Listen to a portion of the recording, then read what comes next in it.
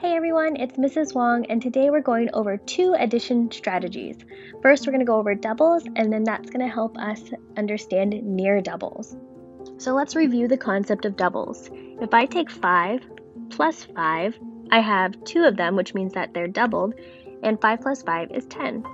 Same if I take 20 plus 20, you probably automatically know it is 40. Doubles are very, very simple for our brains to compute, and it makes it easy for mental math. So if I said 200 plus 200, you automatically know it's 400. It's just something that our brain can handle. So now that we understand how to do doubles, let's go over near doubles. So if I have a problem like 25 plus 26 equals, that's kind of hard to do in my head really quick, but I can think of it this way. I know that if I take away 1 from 26, I get 25.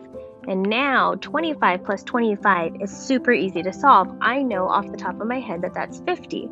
But here's the thing. I took away 1 from the 26, making the number smaller. So I have to make sure that I add it back on to the 50. And now I have 51. Therefore, 25 plus 26 is 51.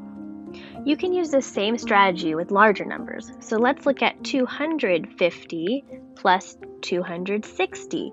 Now, I know that if I subtract 10 from 260, I can get 250.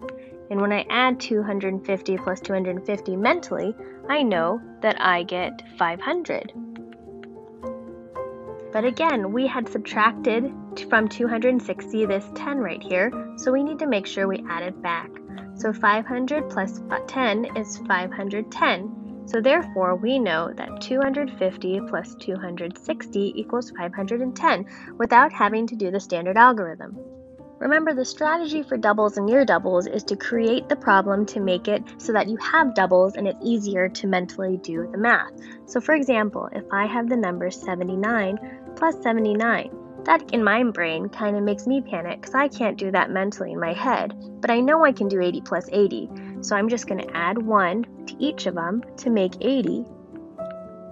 So I know 80 plus 80 is 160. That's really easy. But here's the deal. I added 1 to each of them. That means I need to subtract 2 because I gave them each an extra 1 to work with. So if I subtract 2 from 160, I get 158. So I know that 79 plus 79 equals 158.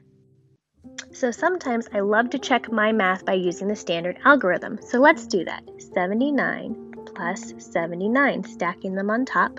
9 plus 9 is 18, carry the 1. 7 plus 7 is 14, plus 1 is 15, and it's 158. So these are two different ways that you can do this problem. With Number Talks, we want you to be able to explain multiple different ways to solve a problem because sometimes you can use the different methods to check your work.